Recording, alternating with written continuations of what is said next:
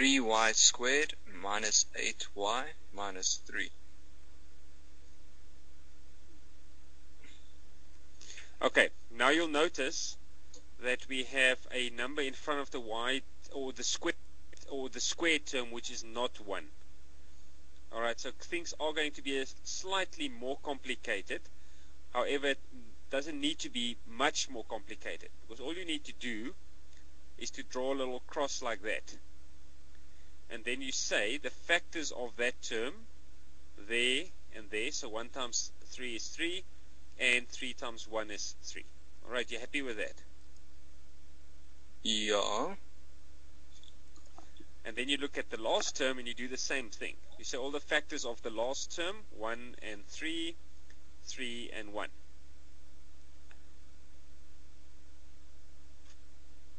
Okay.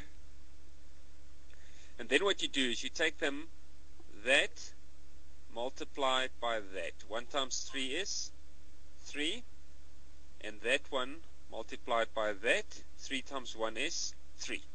Right, so you multiply twice and then you write the answer down in each case. And now you ask yourself the question, can I use those two numbers to get that number? Is it possible to get use 3 and 3 to get 8? No. Okay, so then we go back and we try all over again. So now we multiply that number with that number. That will give us 1. And we multiply that number with that number, and that will give us 9. Now, is there a way in which we can use 1 and 9 to get 8? Yes. Of course. Alright, which means we don't need that term, that term, that term, or that term. Do you agree? We found the terms which will give us the 8. And all you need to do then is to put brackets there and put a y there. So you're almost done. You've got your brackets, y and 3, y and 1. Actually 3y, sorry. Y and 3 and 3y and 1. Are you happy with that? Yeah. Now you say, okay, I need to get minus 8. How am I going to get minus 8 using 1 and 9? You'd say minus 9 plus 1. Okay, and which of the two legs of that cross gave me the 9? The 3 and 3. Okay, so I'm just going to put a minus there then, and a plus there. So it's going to be y minus 3, 3y plus 1. That's it. Done. Wow.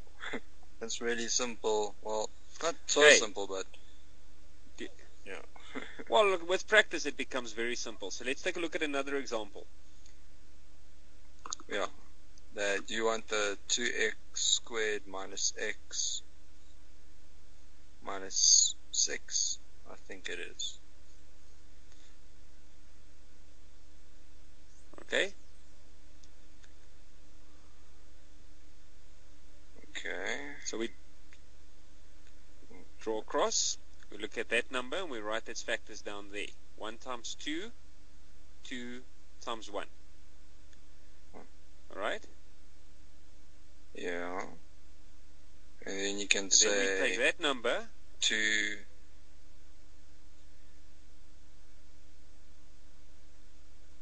3... Yeah. And then 3 and 2, and... Yeah. Obviously you have to do all the factors, not just... Yeah, all of them. Because you never know which combination is going to work. Okay.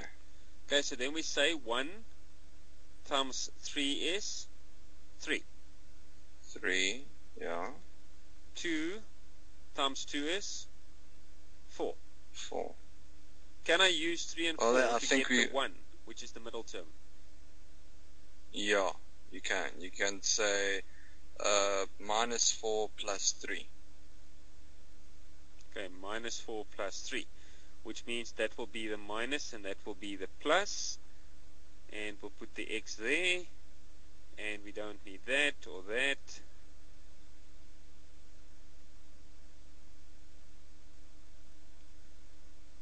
And there we've got the two brackets. Right, so it's x minus 2 and 2x plus 3. Wow. Okay. Alright, just a word of caution with this type of thing. Just double check, always. Alright, you don't even have to do it on the exam paper.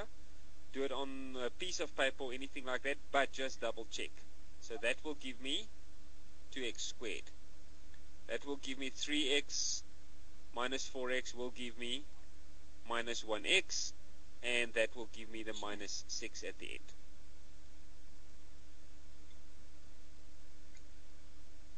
Okay.